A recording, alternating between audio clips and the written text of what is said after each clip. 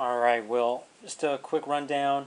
So this is what it looks like in Mudbox. I'm not sure why that is. Make sure you are modeling inside of the Dropbox Go-Kart Revenge folder, models folder. That way you're not just dragging and dropping files in. That should solve that. The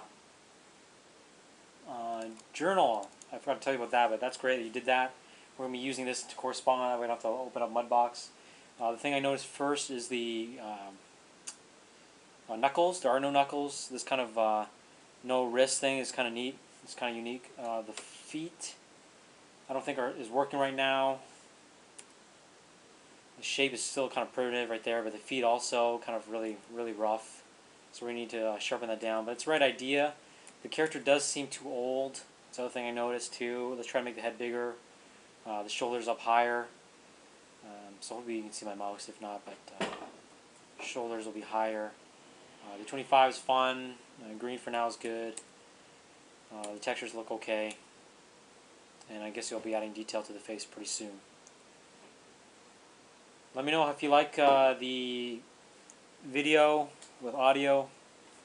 And if this keeps working out okay, we may not have to meet each other. But anyway, awesome.